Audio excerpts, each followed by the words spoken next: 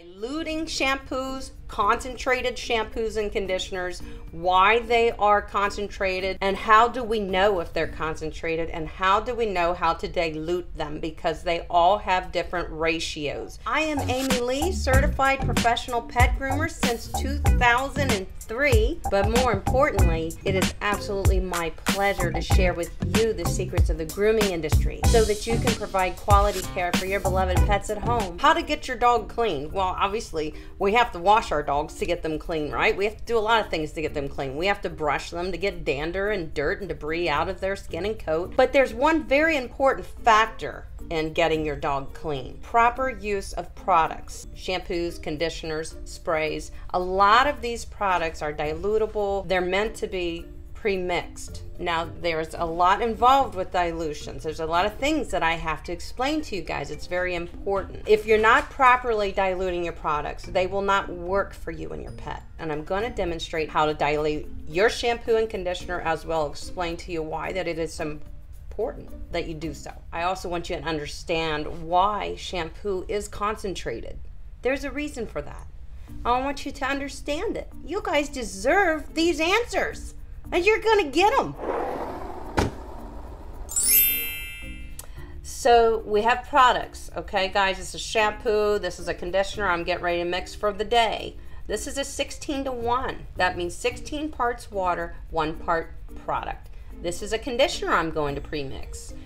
And this one is a, what is it? A 10-part water, 1 part product. So this is a 10:1. So here's our mixing bottle. It's nice and clean and dry. I tip them upside down and let them dry out overnight too. But you can see they're 10:1. That's the line that we're going to be filling up with water. Filling it to the 10:1 because this product says mix it 10:1. So I'm going to do that. I will do that. Shake up your product before we even pour any in there. You want to get our water warm. Remember, this is important. Wait till it's warm. Almost a little on the hot side, but not hot. Fill it up with water to the 10:1 mark. If your dilution was 32:1, you would choose the different mark. So filling it up with warm to hot water. We're not going to put hot water on our dogs, but we will let this sit for a minute. But the warm water is going to release the active ingredient in the products. So now we fill from the rest of the 10:1 line up to the fill line with product. That's it. So you can see we're not using much product. You can really get a lot of life and longevity out of your products if you're diluting them properly. Plus, obviously, you're gonna clean your dog's skin and coat better. Trust me, that's a big message that I'm trying to send to you guys. Now what we gotta do is shake it up really, really good. I'm gonna mix all that together. If we used cold water, we would have found that this product wouldn't have separated in that water. So now it's ready to use.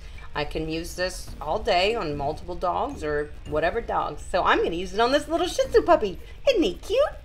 And this is how we apply it. We just squeeze it right out of the bottle, and that's that. But you want to make sure you follow your product instructions.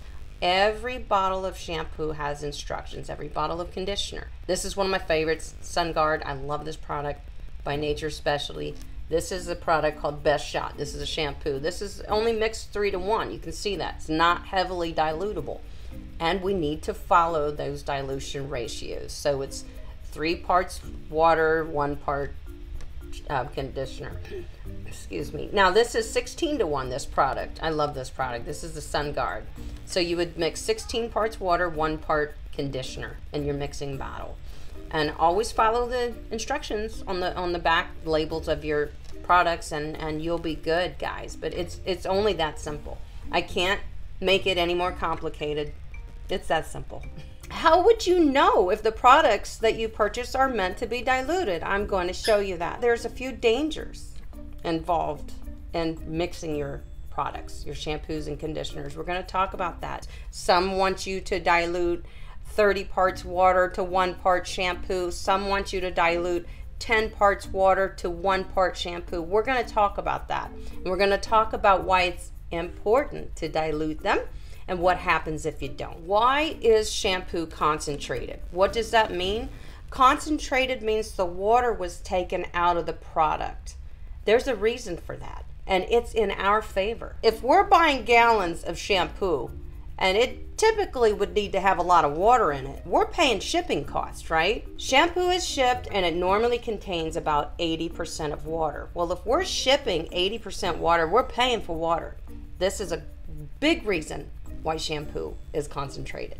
Plus it gives it a longer shelf life. Shipping costs are calculated by size and weight. Therefore, if the shampoo that we purchase for our pets is concentrated and 80% of it is water, if the water is taken out of the equation, our shipping costs are less burdening than if the shampoo contained a substantial amount of water in the product. Concentrated shampoo is not meant to use unless it's diluted.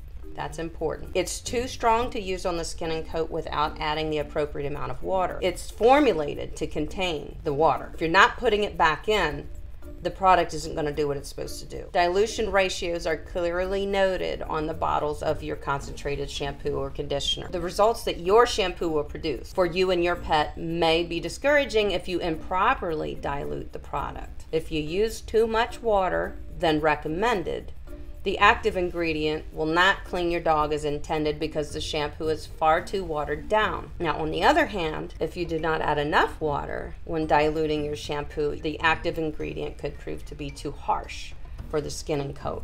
So it could irritate the skin and the coat, leaving product buildup in the coat, and this will also weigh down the coat, causing things to stick to the coat instead of repel dirt and dander and grime and all the wonderful stuff. Especially if you've got a dog with a heavy coat or a double coat, you gotta make sure you're washing them properly with your dilution ratios and rinsing it properly too. Some products are not meant to be diluted at all, and you should just read those labels to find out and follow the instructions suggested from the product developer. Another important thing to remember when diluting your pet's shampoo and conditioner is to use warm water instead of cold water when mixing your dilutable product. Warm water will activate the ingredients, which will produce the results that the product promises to provide to your pet. So it's very important. It was concentrated down for shipping and a shelf life, but now we're bringing it back to what it needs to be to produce the results that you need. There are dangers that come along with mixing shampoo with water. There's bacteria in water, and if you mix your shampoo, it must be used that day. If you don't use all of the pre-mixed product, then you must discard it. Throw it away down the drain. The remaining contents must go down the drain. Water contains bacteria, and in a day, 2 days, 3 days, that bacteria starts breeding and brewing and multiplying, and it may not be a problem if your dog has no irritation to his skin and coat, is not an older dog, not a younger dog, because both of those their immune systems are compromised.